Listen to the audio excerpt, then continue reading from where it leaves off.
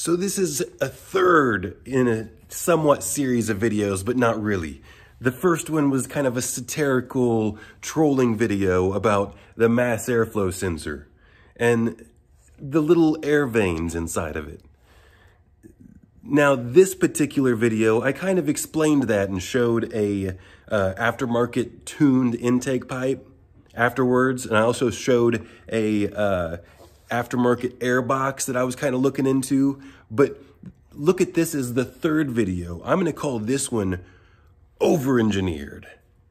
You make the decision. You tell me in the comments how critical you think this German engineering piece is in the intake tract, in the intake system of our 2.0T German masterpiece of an engine. I mean, let's just get right into it. Let me show you. We're talking about the factory airbox. So I showed you a little bit last time. This is the drop-in air filter for a factory airbox. This one is probably about what they look like when they're ready to be replaced. You know, they're a little bit deceiving with this pre-filter on it, but if you take the pre-filter off, they still stay pretty clean. Let me go ahead and do that for you, because now that I mention it, I know you're going to be curious about it. So it's glued on.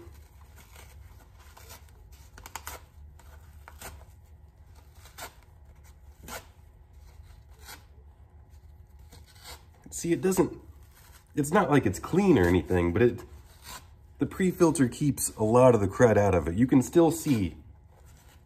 Oh, I don't want to breathe it. I don't want to breathe it. All right, now that's kind of what it looks like in every single one of the, can you get that? Not horrible, you know, but it's definitely ready to be replaced. So,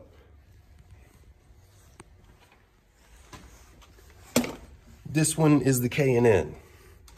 Should I show you, see how it's got a little pattern on it? Anyway, we'll clean that in a future video. We'll show how to maintain this style plus a cone style air filter. This is the bread and butter of the video. We're talking about the airbox. So this right here in my left hand, it's the factory airbox. This right here would be called like a snorkel, all right?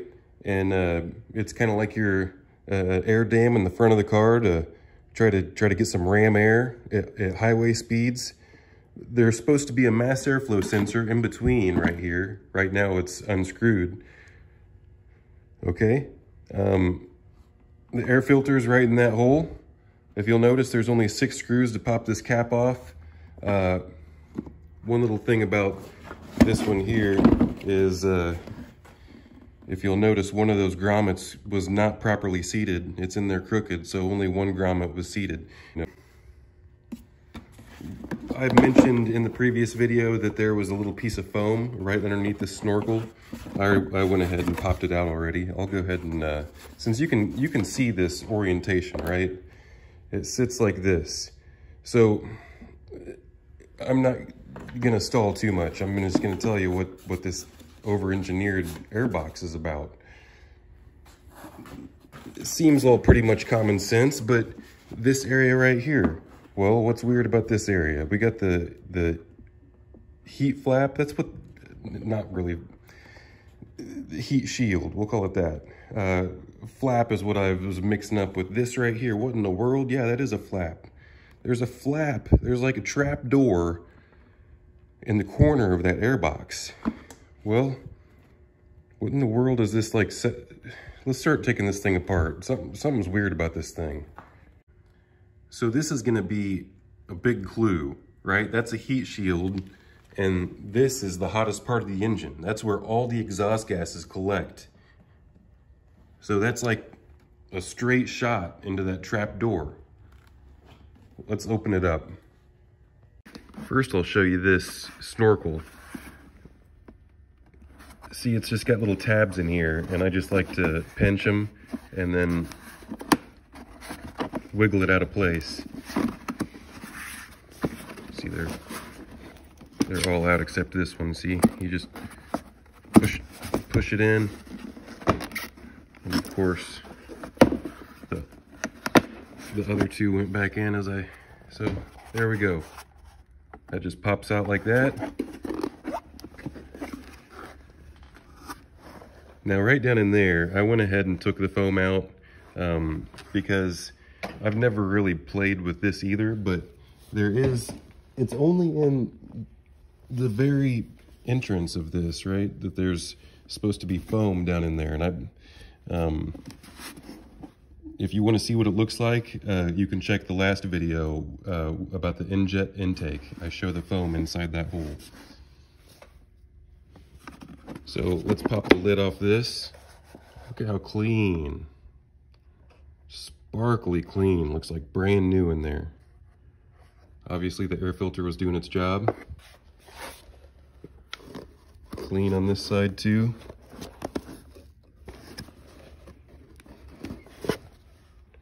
Alright. So far everything looks pretty standard.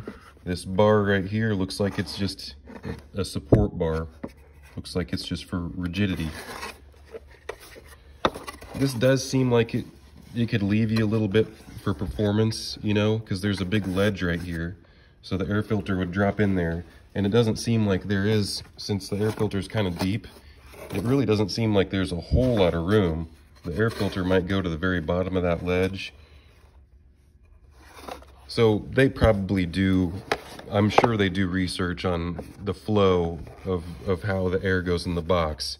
And there's probably some kind of swirl effect or something. I don't doubt that. They probably have these lines right here. Those are probably like super specific on how the dirt is supposed to collect and swirl. Someone that knows aerodynamics of intake tracks can tell me in the comments or post a different video. This looks like it's some type of deal where you could retrofit a ram air into the bottom of it. Someone should probably do that. But let's get back to this flap. So we have this sensor looking thing, but there's no wires that go to it. So anyone that works on cars can assume what it is. It's like a cold start flap. And in my garage, it might be cold enough to have it slightly open. What I'm gonna do right now is I've got this, I wanted to find some air duster, but what I found was some de-icer. So I'm gonna spin this airbox around here and I'm gonna spray this de-icer right here, and we're gonna see what this flap does. So can I get a view of both of them at the same time? You don't probably need to really see. So I'm just gonna spray. Let's see.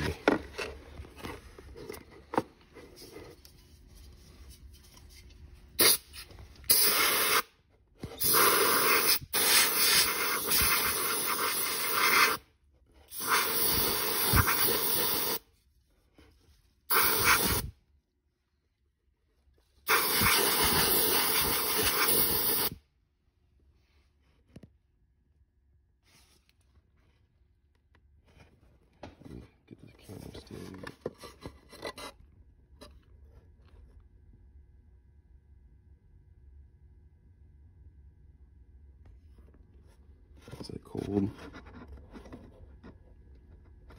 I think it could get a little bit colder. I don't know if you have to, I don't think you have to put this upside down to.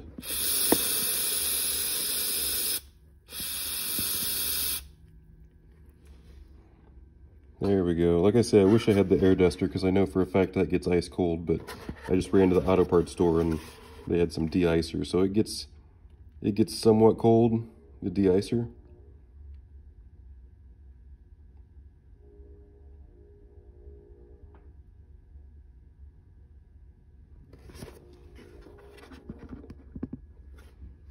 I'm gonna hit it one more time.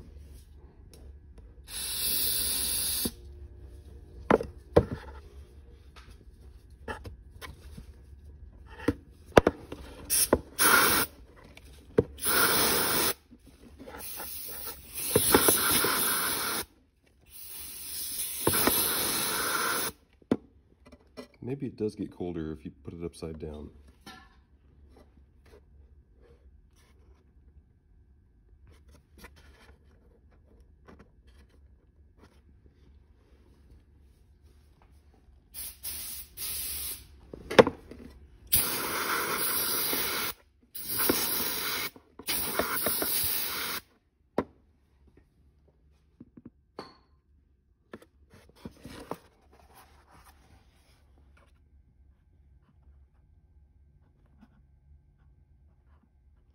Yeah, it's kind of cold. I mean, it's not frosty cold like a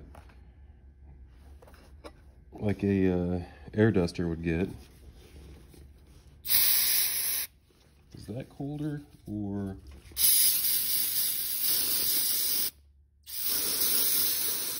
is that colder?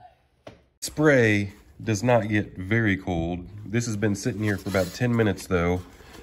But what I have here is a good old hair dryer. And we're gonna turn that on hot.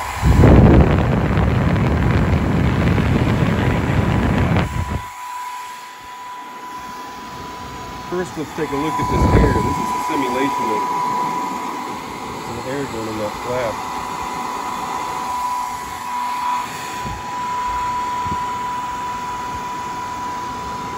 How long is it gonna take? And will it actually close just by hot air?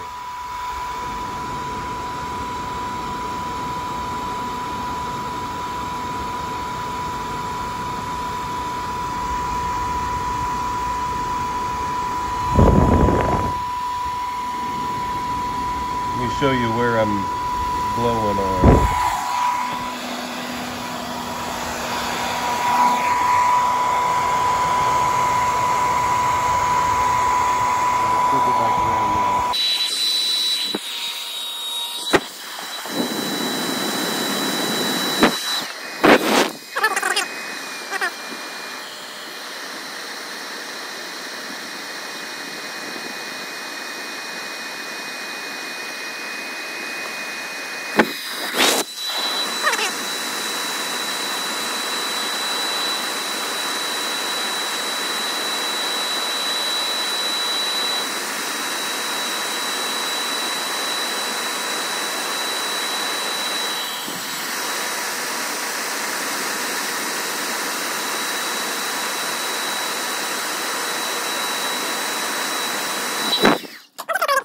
We all know we like the fun of it. I'm gonna open it up. Okay, it's hot to the touch. Definitely, I mean, kind of hot, warm. Fully closed. I mean, probably could, if you wait a couple more minutes, it could probably close all the way flush. We're gonna hit it up with some frost again though.